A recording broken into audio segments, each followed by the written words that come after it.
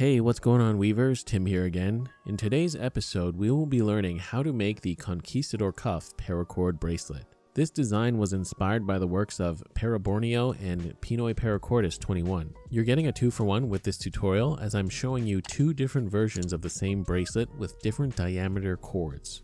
One with 550 and one with 95. I'll be demonstrating with the 550 for clarity and speaking more about the 95 requirements at the end of the video. This bracelet does take a decent amount of time to make, but right now a lot of us have plenty of that, so let's get into it.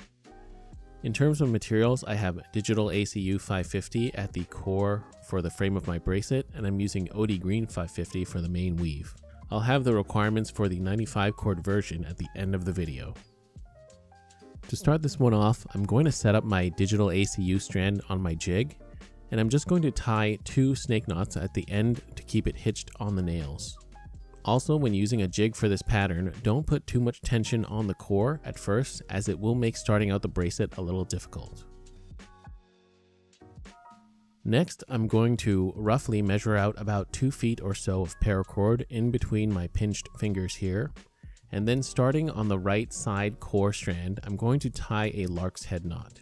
I do this by laying the cord on top of the core strand, and then I go back under the core strand from right to left. From there, I bring the running end upwards and over the cord itself, and then back under the core strand to the right. And then from there, I bring the end over the core strand and under the loop to complete the lark's head. Now, working with the longer end on the bottom of that first lark's head knot, I'm going to bring it to the left side and go under the left core strand and then bring it downwards while going over the opposite OD Green strand. Then go under the core strand on the left and bring it back over the core strand and through the loop to complete the lark's head.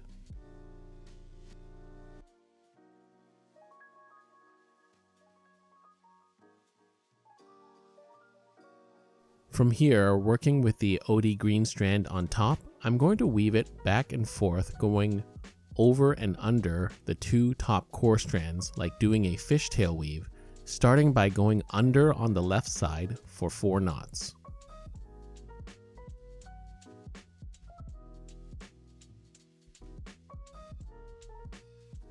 After these 4 knots, I'm going to use my fid and take the terminal end down through the fishtail knots on the right side, and then go up the fishtail knots on the left side. I think this section makes a nice transition to the start of the bracelet, but if you feel you have a better method, feel free to try that out. After that, you will have to firm up that fishtail starter knot and get it as tight as possible.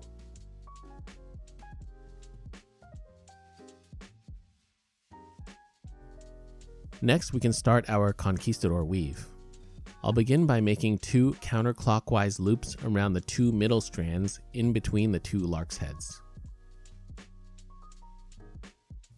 So as you're making these first couple of loops, just do your best to keep the cord untwisted. And also, there's no need to make these first couple of loops too tight, because you will need to start the Conquistador weave going through them.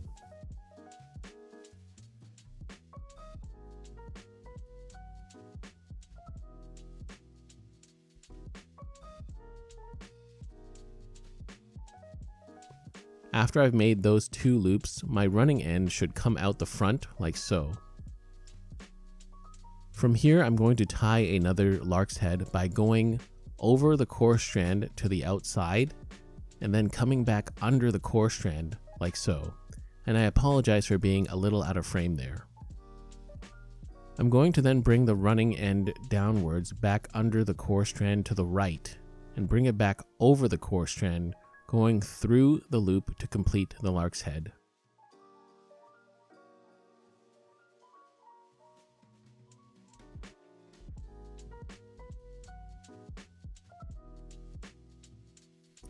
Continuing on, I'm going to weave the running end under the strand that starts the lark's head on the right side.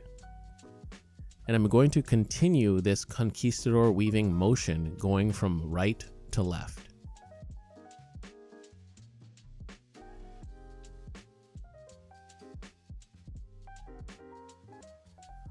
The The next loop will be woven through the loop in the middle, going from the left side of the loop to the right. I use my knotter's tool to open up those loops and make it a little bit easier. Following that, I do the same looping method through the first loop.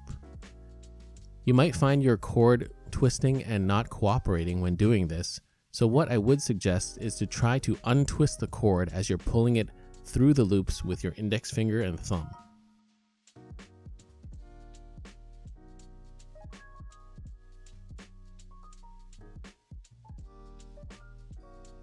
Now that I'm back to the left side, I will do another lark's head using the same method as before.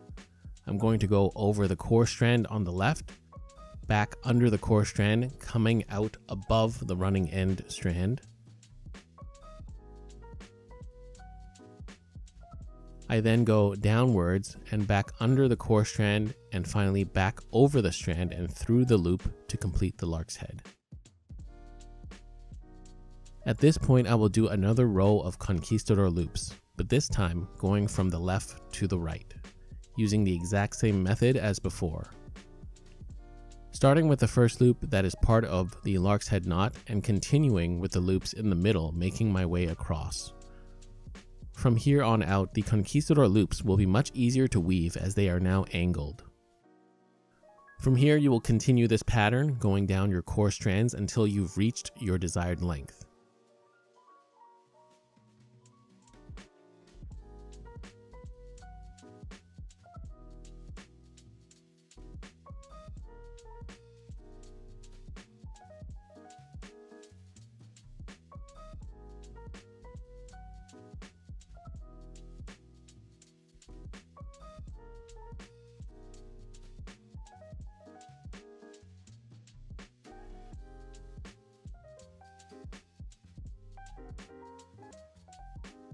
I've come down to the running end of my woven section, and I will end with the running end coming out the front, as I've only tied half of the lark's head knot. To complete the bracelet, I'm going to use the same method I did up top and weave back and forth 4 fishtail knots going across to the opposite side, going under the strand to start.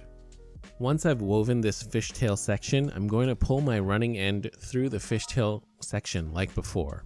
I ran a little short on cord here, which is why I'm using my hemostats, but you should have enough cord to do it with your fid. And of course, after this, I'm going to cut off the excess bits of paracord on the top and bottom and melt them with my lighter and press down on them with the knotter's tool.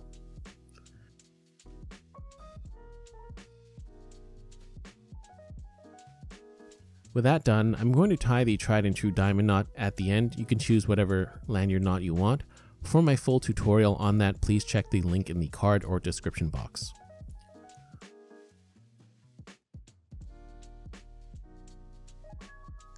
Lastly, this part is optional, but I'm going to use about 1.5 feet of microcord to tie a small cobra knot section to make a little tab.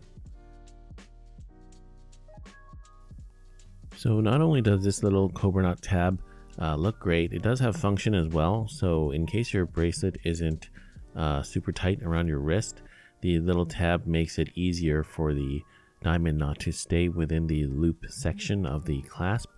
And you can also do the DNA version of this by just doing the cobra knots on one side, and you'll get that nice twisted effect.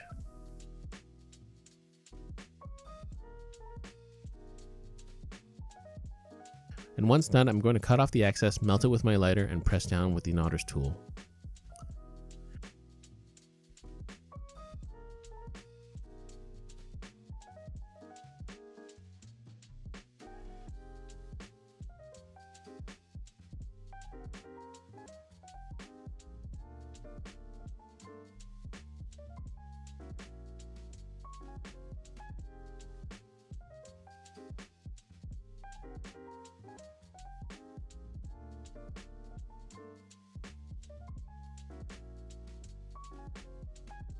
So there we have it. There is the Conquistador cuff, and here are both versions. I actually prefer the 95 cord version, as I think it looks even more pleasing to the eye. And also, just as personal preference, I do like thinner, slimmer bracelets. For the 95 cord version, I used approximately 18 feet of 95 cord, and about the same amount of cord for the core strand. So I hope you all like this project. While it is time consuming, especially the 95 cord version, I'm sure a lot of us have some extra time to spend right now, so I would definitely give it a try. That being said, a huge thank you to all my Patreon supporters. If you want access to exclusive tutorials as well as our Discord server, feel free to check out my Patreon page, link in the video cards as well as down below. You can join for as little as $3 a month. You can also support this channel by liking and commenting on the video, and also feel free to subscribe if you haven't already. If you enjoyed what I did in this video, feel free to check out what I have to offer on the rest of my channel.